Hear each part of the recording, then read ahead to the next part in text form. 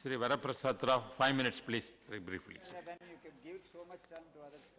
No, 5 minutes, please. Sir, thank you very much, sir. 5 minutes. No, thank you very much, sir. Sir, we appreciate these additional demands of grants, sir, mostly for urea freight subsidy, national highways, Narega electricity. It's a most welcome one, sir.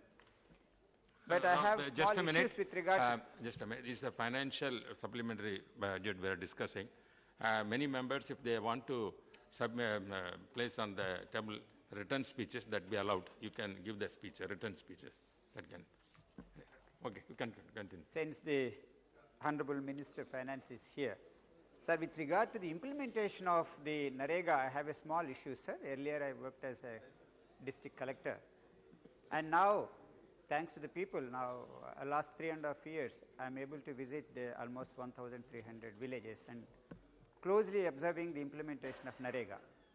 One, the funds are not released on time, but we appreciate maybe certain difficulties. The second one, sir, the waste component principle is not being followed.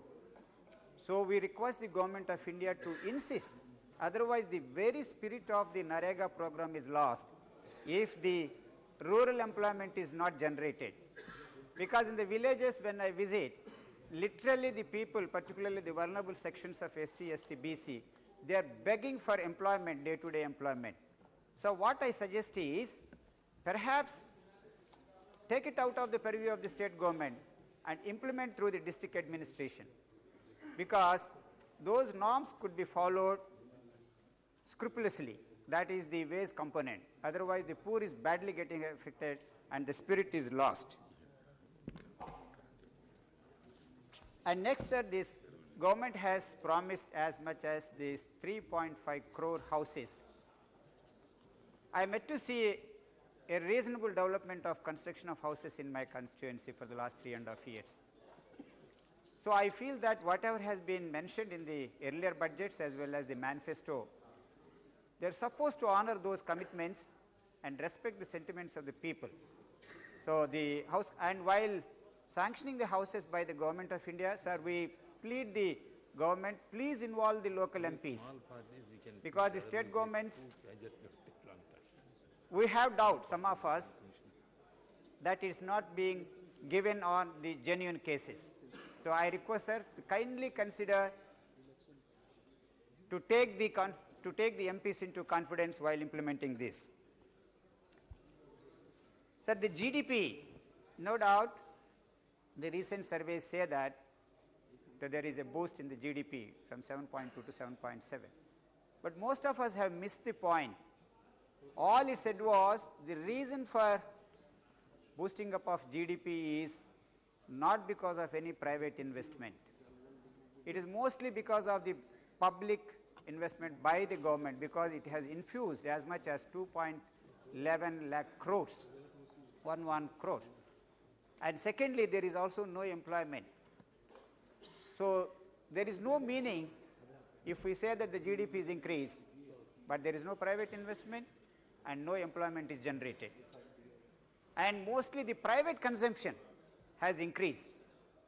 So therefore, Honorable Finance Minister, very scholarly, very practical person, very knowledgeable, sir, please look at this aspect where the GDP, by mere increase of GDP, it doesn't percolate the state wealth down to the bottom of the people. So therefore, the Narega, the funds may be increased and effective implementation is also very much required.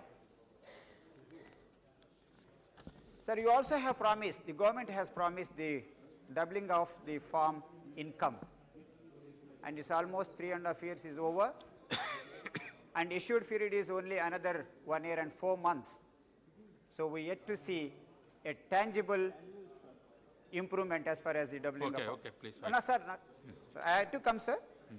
Sir, we also request to withdraw the financial resolution and insurance deposit scheme. The bill is going to affect the small savers. And the third most important thing, sir, the NPA, it's reaching the alarming figures of 16 lakh crores, sir, whereas the farming sector of the agriculture, the total credit is only after 4 to 5 lakh crores. And it's only 2 to 3% of the GDP, Whereas, and few entrepreneurs, the companies are enjoying 16 lakh crores as NPAs. That needs to be attended to.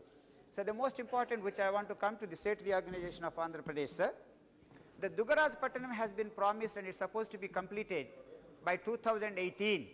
I don't see the reason why the state government is not giving the consent. The central government may give some pressure so that what has been promised to the people, there are 3 assembly constituencies badly affected, sir, Sulurpet, Gudur and Sarvepalli. So we request that that should be implemented, sir. The next is the special status, although earlier speakers have mentioned that the special status, unless it is given, the industrialization cannot take place and job, last 2-3 points, sir, and job creation cannot be done. And the Polavaram project has been promised. So kindly the escalation has gone up from 16,000 crores to almost 58,000 crores, sir. And it's supposed to be completed by, supposed to be completed by 2018. So the state people are looking up to the central government to complete that. Another few points, sir. The steel plant supposed to come up at Kadapa. Already 3.5 years is over. So we request the government of India to complete that. Similarly, the railway zone and the petrochemical complex in Vizag. And the most important thing, sir, the only thing that is really going into the development of villages, sir, the MP lads. Sir, may I request the Honorable Finance Minister, sir, if MP lads are increased, the rural villages schemes could also be increased. We literally request them to increase the MP lads so that the small MPs like us could be benefited. When we go to the villages, we are not able to give anything to the people. Kindly consider that, sir. And the last but not the least is, we have a very prestigious dredging corporation of India in Vizag. So it is likely to be privatized. So people and the employees are literally scared. Perhaps the Honorable Minister of Finance could consider cancelling of that idea of privatization of dredging corporation of India, Vizag. Thank you so much, sir. Thank you, sir. Thank you. Very briefly, please.